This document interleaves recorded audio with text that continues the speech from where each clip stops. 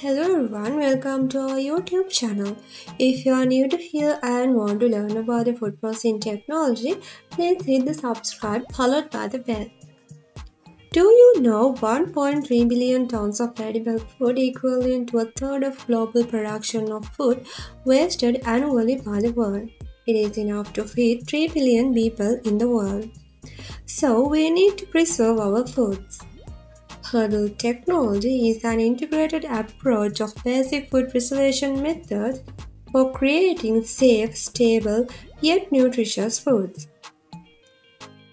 So let's talk about the theory behind the hurdle technology. First, let's see what is the hurdle technology in food preservation. Hurdle technology means combining various bacteria inhibiting or bacteria killing factors to achieve a safe product with acceptable shelf life and an acceptable taste and consistency. Hurdle technology is quite old. The combined use of multiple preservation methods, including physical, chemical, biological factors, has been practiced for centuries around the world without clear scientific understanding. In recent years, the concept has been applied continuously based on the improved understanding of the main factors governing food preservation, such as pH, temperature, water activity, and in particular, their influence on microorganisms occurring in raw materials, ingredients, and finished food products. So why we need hurdle technology? The concept of hurdle technology fits well with the present consumer trend for minimally processed foods. Hurdle technology provides a framework for expert integration of individually mild preservation factors that in combination achieve enhanced product quality while maintaining food safety and stability.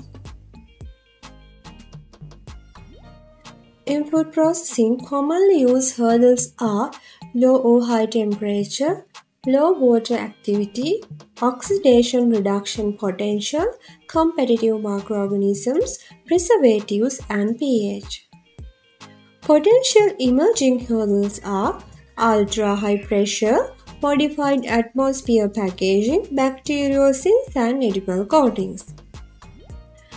Hurdles in food processing can be categorized as physical hurdles, physico-chemical hurdles, microbial-derived hurdles, and other hurdles. Examples of physical hurdles are high or low temperature, UV radiation, modified atmosphere packaging, etc. Examples for physicochemical hurdles are pH, EH, salt, oxygen, carbon dioxide, etc. Antibiotics, bacteriocins, protective culture, and competitive flora are some examples for microbial-derived hurdles. Examples for other hurdles are monolaurine, free fatty acids, and chlorine. Monolaurine is a non-traditional antimicrobial agent that possesses better antimicrobial activities but causes no health problems to consumer, but its use is still limited. Lowering the pH in foods inhibits the growth of pathogenic bacteria, but lowering beyond the required limit can also impair the taste.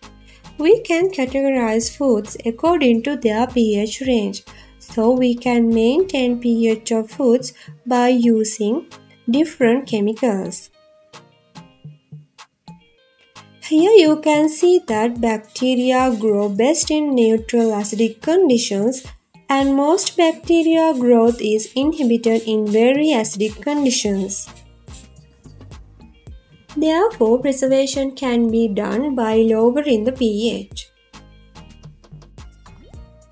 For that, we can use acids such as citric acid, malic acid, tartaric acid, benzoic acid, lactic acid, and propionic acid.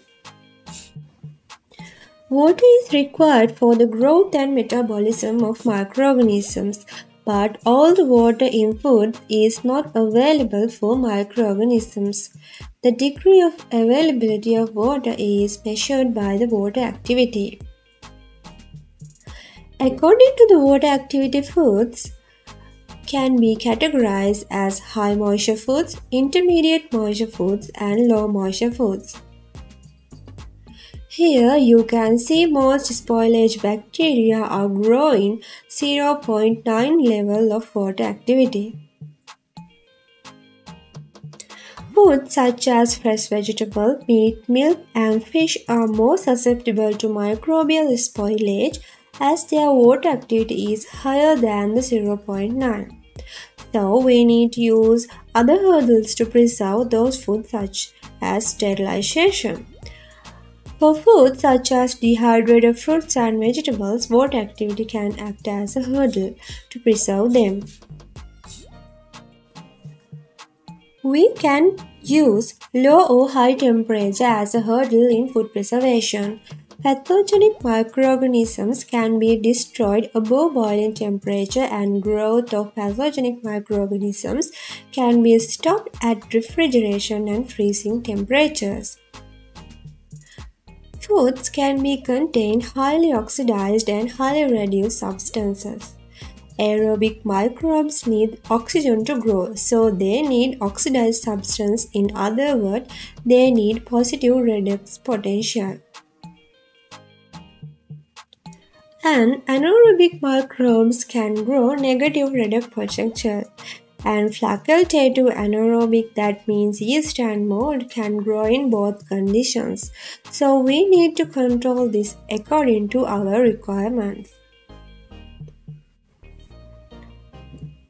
As an example, solid meat and cheese products have negative redox potential, that means more susceptible for anaerobic microorganisms. Fruit juices and mincemeat kind of products have positive redox potential, that means more susceptible for aerobic microorganisms. So accordingly, the susceptibility, we can choose other hurdles for the combination. Modified atmosphere packaging also can be used as a hurdle. MAP is based on altering the composition of gases in contact with the food by replacing the air in a sealed food package by strictly controlled gaseous mixture containing carbon dioxide, nitrogen, or others. MAP can be an additional hurdle to improve the shelf life of sensitive foods. The whole mechanism of preservation of food by using the concept of hurdle technology is comprised of various responses. Those are given by any microorganism. The whole phenomenon can be understood by homeostasis, metabolic exhaustion, stress reactions, multi-target preservation. Tendency of any organism to maintain its internal status is known as homeostasis. The homeostasis of microorganisms play a key role in food preservation. If any of the hurdles used in food disturb the homeostasis of the microorganisms, they will not be able to multiply and will remain constant in number or will die before re-establishment of homeostasis. Therefore, food preservation can be achieved by disturbing the homeostasis of microorganisms temporarily or permanently. As a response to the hurdle applied to foods, microorganisms try to repair their homeostasis, use up all their energy for this and become metabolically exhausted. This leads to an auto-sterilization of such foods. The foods which are preserved with the concept of hurdle technology are microbiologically stable and become safer during storage at ambient temperature. The microbes can respond better to the hurdles at ambient temperature than at refrigeration and become metabolically exhausted. As a response of various hurdles, a stress shock protein is generated by some bacteria. This stress protein may hamper food preservation and could turn out to be problematic for the application of hurdle technology if only one hurdle has been applied. If different stress are received by the microorganism at the same time, the activation of genes for the synthesis of stress shock protein, which help organisms to cope with the stress situation, would be difficult. Synthesis of many stress shock protein due to simultaneous exposure to different stresses will be very energy consuming and would lead to metabolically exhaustion of the microorganisms. A combined effect could be achieved by the hitting various targets within the microbial cell by using different hurdles simultaneously. This disturbs the homeostasis of microorganisms present in several respects.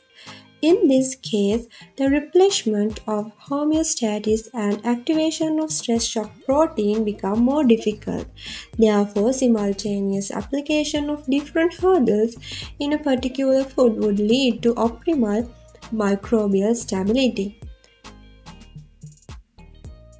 So, these are the basic things you should know about the hurdle technology in food preservation. If you found this video useful, please give it a thumbs up and subscribe for videos just like this and hope to catch you in next time.